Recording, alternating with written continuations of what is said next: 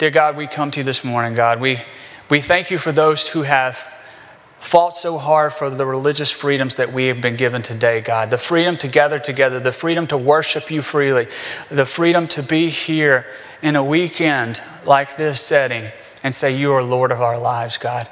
Whatever steps we have forward, wherever we're going, God, may we be united in fellowship, united with you, but remembering those who have fought long and hard, given their lives, and the sacrifices that were made there. God, I thank you for this day, and I ask your Spirit be with us now. In your name we pray. Amen. Well, today we're talking about unity. Unity is key. In the days and the months and the years ahead, as we plan toward a new property, as we plan toward moving our building and moving our fellowship, we must remain in unity. That is the only way we can strengthen the body and do so. So as we start off this morning, if you'll join me by standing, we're going to read responsive reading 699. It'll be on the screens behind me as well as in your hymnal here. 699. I'll read the regular font-faced and you read the bold-faced ones on there as well. And we're reading about unity and the family of God. 699. How good and pleasant is it when brothers live together in unity.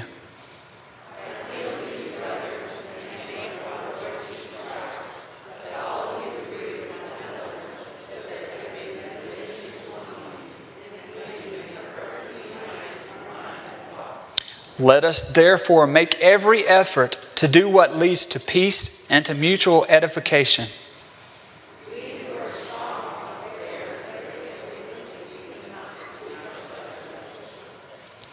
Each of us should please his neighbor for his good, to build him up.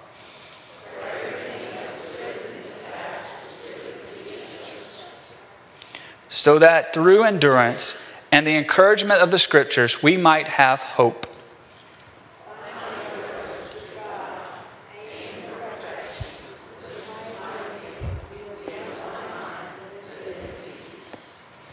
Be joyful always, pray continually, give thanks in all circumstances, for this is God's will for you in Christ Jesus.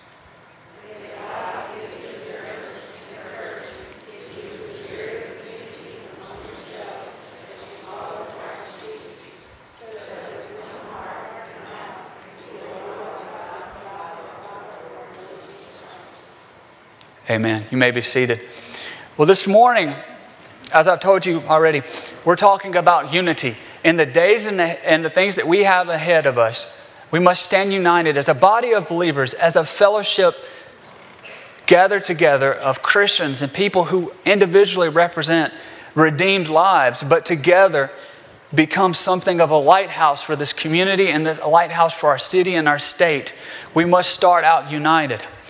There was an example given by Edward Dobson as he remembered this.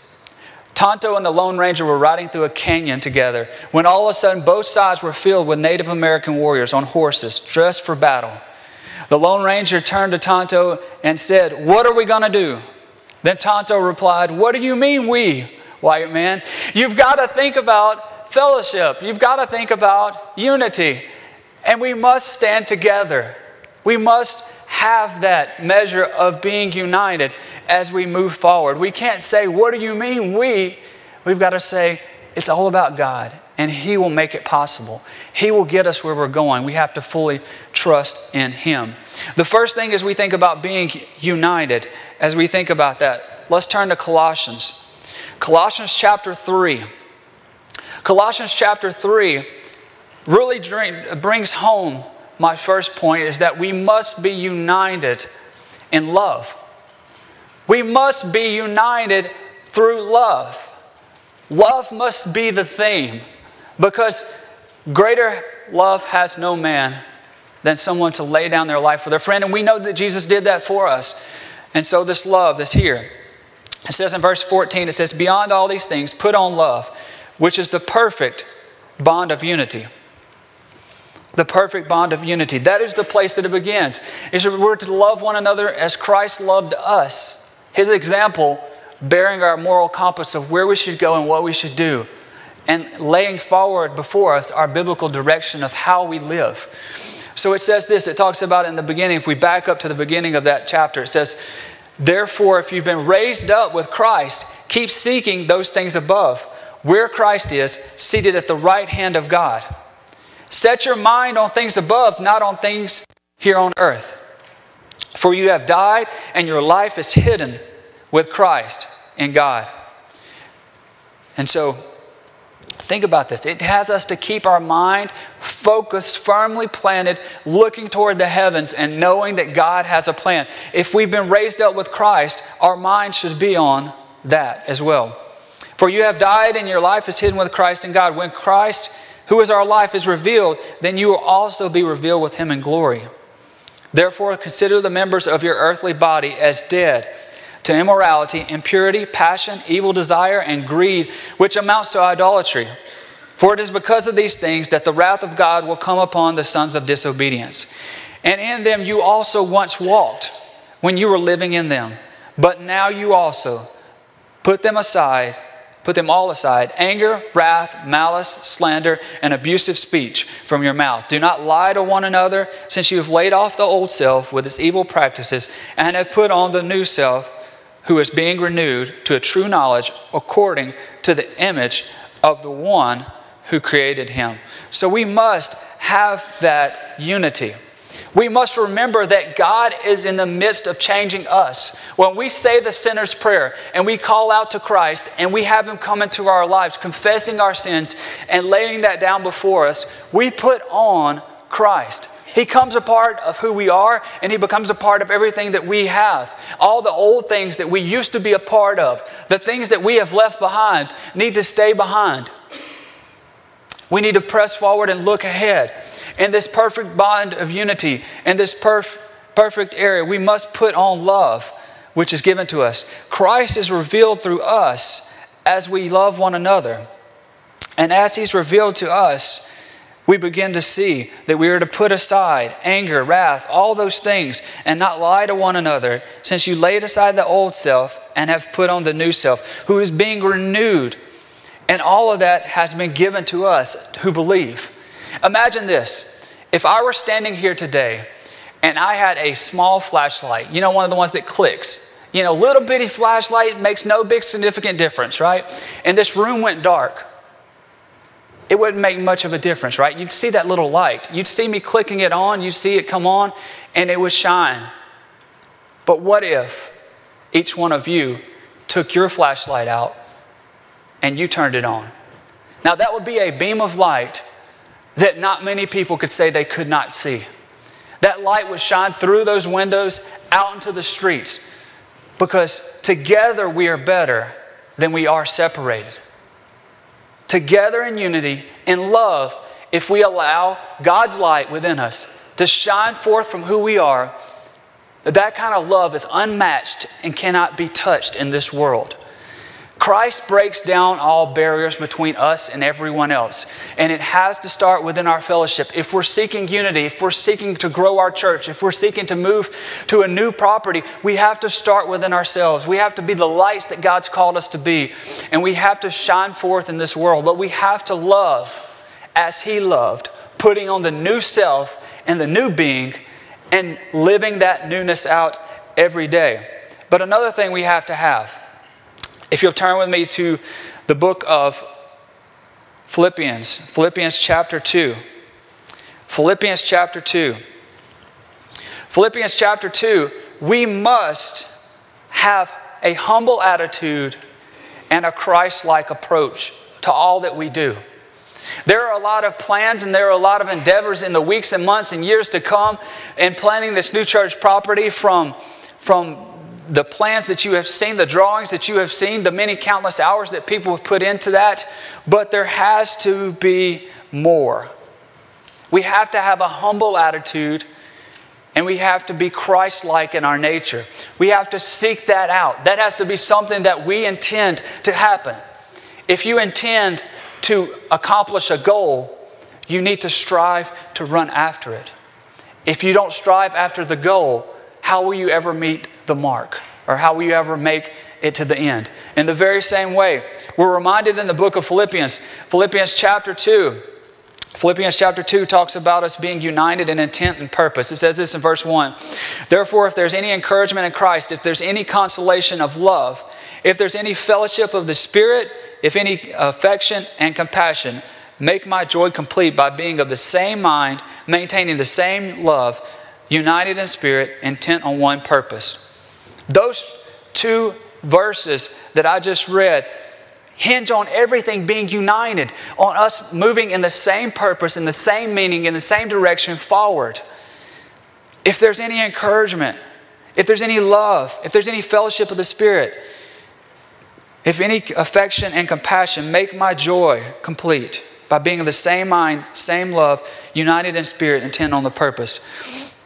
And here's where it breaks into the humble part of how to do this. It says in verse 3, it says, do nothing from selfishness or empty conceit, but with humility of mind, regard one another as more important than yourselves. Do not merely look out for your own personal interests, but also the interests of others. Have this attitude in yourselves, which was also in Christ Jesus, who, although he existed in the form of God, did not regard equality with God a thing to be grasped, but emptied himself, taking the form of a bondservant and being made in the likeness of man. Being found in an appearance as a man, he humbled himself by being obedient, becoming obedient to the point of death, even death on the cross. For this reason also, God highly exalted him and bestowed on him the name which is above every name, so that at the name of Jesus, every knee will bow of those who are in heaven and those on the earth and under the earth, and every tongue will confess that Jesus Christ is Lord, to the glory of God the Father forever and ever. So then, my beloved, just as you have always obeyed, not as in my presence only, but with more in my absence, work out your salvation with fear and trembling. For it is God who is at work with you, both to will and to work for his good pleasure. You know, one of the things that Scripture reminds us about, it reminds us about how less about us everything is. In this world, it's easy to say, well, how does my job, how does my school, how does my life, how does everything affect me? It's easy to lose focus and get focused in on things that are of this world, when our minds should be poised and looked heavenward. It's not about you, it's not about me. It's about God the Father. And what he's doing in and through our fellowship is something extraordinary that many of you cannot even see at this point. What he is doing and how he is moving toward a new property and a new beginning and a new start is going to give each one of us that hope and that renewed vigor that we need to have. But we need to remain steadfast in this. We need to do this without grumbling. We need to do this by being Christ-like and having that attitude. And it says here, it says, do these things in verse 14 without grumbling or disputing, so that you will prove yourselves to be blameless and innocent, children of God above reproach in the midst of a crooked and perverse generation. Anybody ever read the news this week? Anybody turned on the television? Anybody got on a social media network? Anybody looked at the Yahoo page? Anybody seen anything? We live in a crooked and perverse generation. If we ever have lived in a crooked and perverse generation, we do now. We live in a generation that needs to see the hope of Christ and desperately needs us to step up and show them that. If we are united as a people in God, through Christ, for him, watch out. Because it says right here, among whom you appear as lights in this world. We together can accomplish more than we ever individually could. Where two or more are gathered, there I am also. And I believe collectively, if our fellowship, our group of believers, our church stands united as one as we move forward, watch out, world. Watch out, Satan. Because First Baptist is coming. And we're shining bright into the future if we seek him first. It says that here. It says, holding fast to the word of life, so that in the day of Christ I will have reason to glory. Because I did not run in vain, nor toil in vain. But even if I'm being poured out as a drink offering on the sacrifice and the service of your faith, I rejoice and share joy with you all. You too, I urge you, rejoice in the same way and share your joy with me. We must hold fast. In a generation that is crooked and perverse, in a generation that tries to tell us where we need to go and what we need to do and how we should believe, and how we shouldn't bring our faith to the forefront of everything, We need to hold fast to God's Word. This is truth.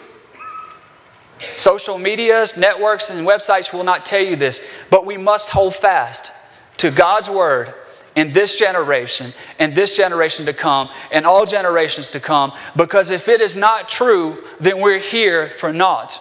But I believe every word, every period, every exclamation mark, and everything in this Bible was written for you and was written for me.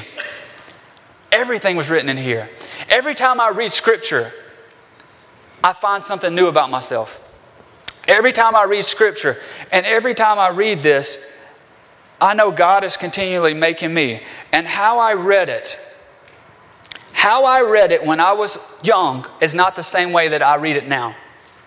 I know it's amazing. It's different. But when I was a teenager, I read it and through the eyes of a teenager going through struggles, going through peer pressure, going through all the things that I was digging through when I was younger. That was the lens which I saw the Bible. And as I read it, it spoke to me and nurtured me where I am. And as I've gotten older, as a father, as a husband, I read God's Word. And the same passages that have spoken to me then speak to me today.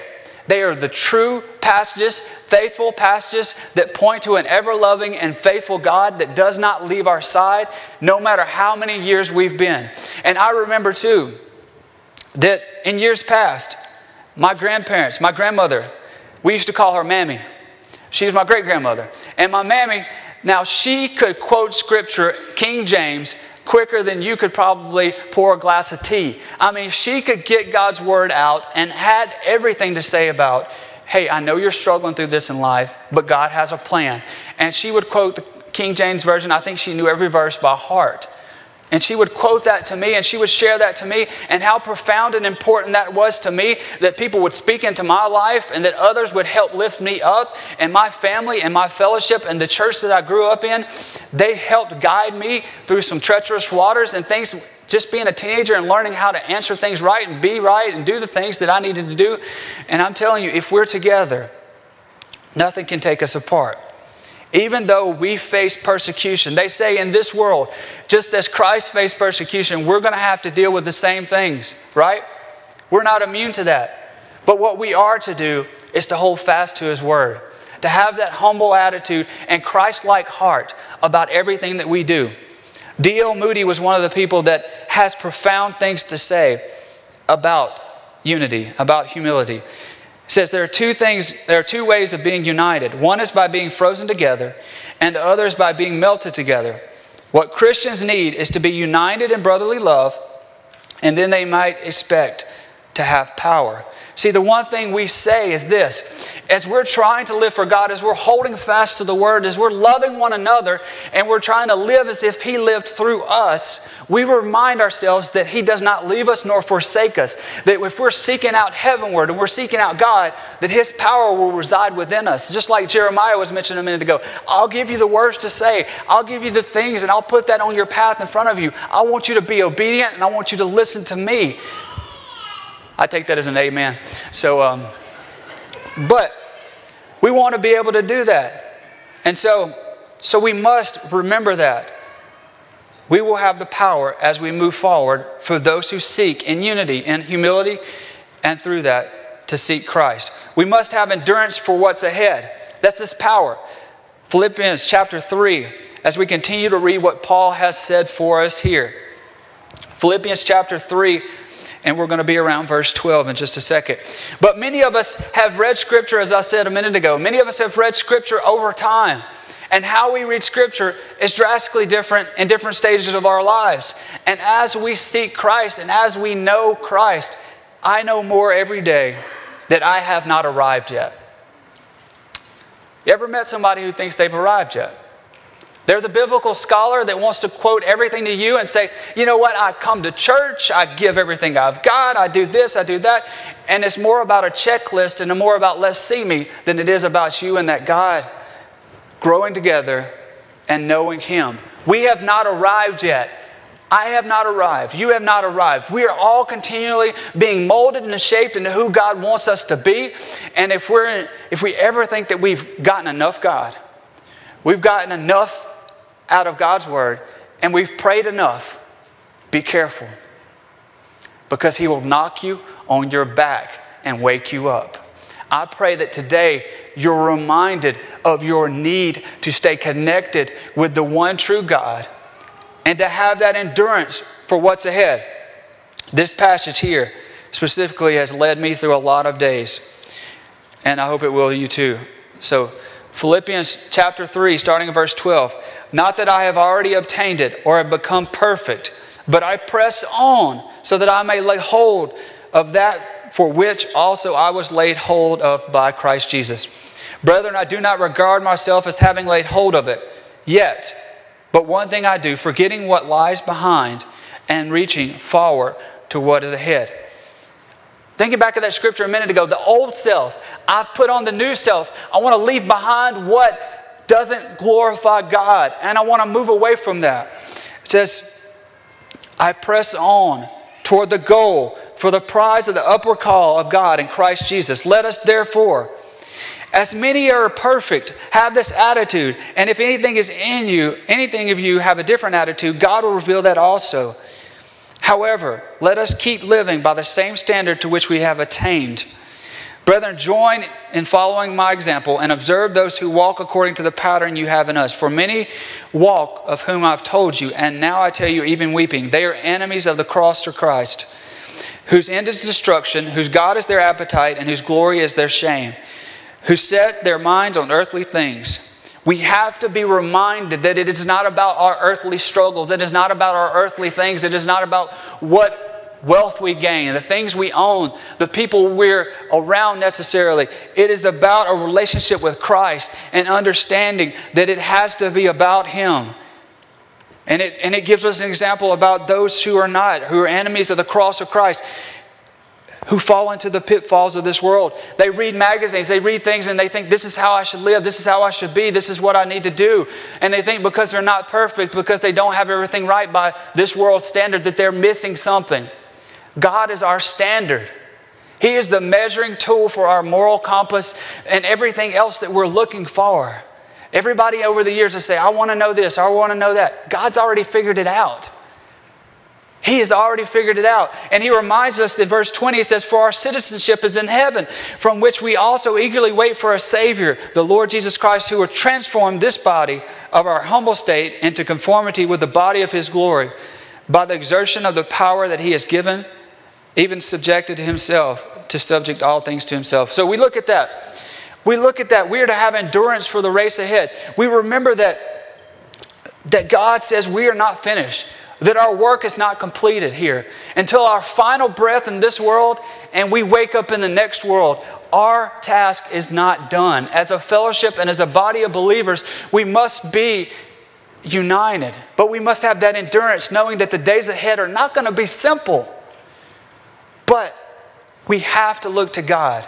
We have to see that He has a plan for us. And we have to press on with everything that we have, understanding that He will transform us who follow Him in His power and in His glory. If we're submitting ourselves and following Him, He will transform us into who He wants us to be. And while we're here on earth, even though our citizenship is in heaven, we need to make a kingdom-sized impact while we're here on earth. It's not about punching a ticket and saying we have salvation. It's about leaving behind everything that God is about and making an impact even while we're here, to say God was here. Not Jeremy was here. God was here, and He was relevant, and He was real, and He has truth, and He has a meaning no matter what your generation is. I want someone that looks at Jack's generation, my 2-year-old, and says to him, God is just as important has He ever been before as He is in your day. I want someone to say to us today, and I want to say to you, God is ever important. If He ever has been needed, if He ever has been important to you, this is the generation that needs to take it seriously. Within our church, within our fellowship, we must stand united and have that endurance for what is ahead, remembering that our own ways lead to destruction. But through Christ, we can be transformed. It's not about having this earthly body. It's about knowing our Heavenly Father. And it's big for us. So we need to understand that as well. As I find God's Word takes it a little bit further, and He also encourages us. In Romans chapter 8, I'm reminded that we are to have blessed assurance that Jesus is mine and nothing can take us from the grasp of Christ. And as we think about how we should love one another in that unity, and we should live in humility and have a Christ-like approach to everything that we do, and how we should live, how we should raise our kids, how we should have families, and everything that we do, business, from the way that we live to the way that we approach others, and even united in this fellowship gathered here, we must have the assurance that Christ will never leave us nor forsake us, that He is always there with us. And the same God that's been faithful to my grandparents, and the same Father that's been faithful to me, will be faithful to you and your family if you're willing to have that assurance and trust in Him. And so we look at verse 35. It says, who will separate us from the love of Christ? Will tribulation or distress or persecution or famine or nakedness or peril or sword? Nothing. Just as it's written, for your sake we are being put to death all day long. We were considered as sheep to be slaughtered. But in all these things we overwhelmingly conquer through Him who loved us. For I am convinced that neither death nor life, nor angels, nor principalities, nor things of present, nor things to come, no powers, nor height, nor depth, nor any created thing will be able to separate us from the love of God, which is in Christ Jesus our Lord. Nothing can separate us from Him. If we are desiring to have that personal relationship with Christ, and as a fellowship of believers, if we're wanting to be united, all of these things kind of have to fit in here. All of these things have to be given here. We can take a deep breath and understand that God has a hold of our lives. If we've trusted and called out to Him as Lord and Savior and said, I believe in you, confessing the sin that I have and knowing that you are Lord of my life, enter my life right now, save my life, take my life, I give it to you. If we've ever prayed that prayer and invited Christ into our life, we can have that assurance that His love has a hold on us, that He has already conquered death. When Jesus came back after those 3 days, He conquered death. So we who are made alive in Him will conquer death too. He said, behold, I've gone to prepare a place for you. If I wasn't going there, I would not have told you so. He's going to prepare a place for us. This is not our end place, our ending spot. Our kingdom is at hand. God is here. And that assurance we can take with us in the days ahead. A.W. Tozer is one of the prolific writers that we see today. If you've ever read his material, he can challenge you as well. He writes in his book, The Pursuit of God. He said, has it ever occurred to you that 100 pianos all tuned to the same fork are automatically tuned to each other? They are of one accord by being tuned not to each other, but to another standard, to which each one must individually bow, so that 100 worshipers meeting together, each one looking away to Christ, are in heart nearer to each other than they could possibly be, where they become unity conscious and turn their eyes away from God to strive for a closer fellowship. It is about Christ. It always has, it always will be. As a fellowship, as a unified body of believers, we must seek Him in love. We must take a stand as a church body, united in love, with a humble and Christ-like attitude, enduring for Christ's sake and cause, and assured that we cannot be separated from Him. Now, if you've gathered yourself here today and you said, Jeremy, that sounds like a mighty big God. And you don't know where I've been, and you don't know what I've done, and you don't know the road that I've taken. How can that God that you talk about, that can love others, that can help us be unified, that can help us be humble, that can help us be that. I've never met that kind of God.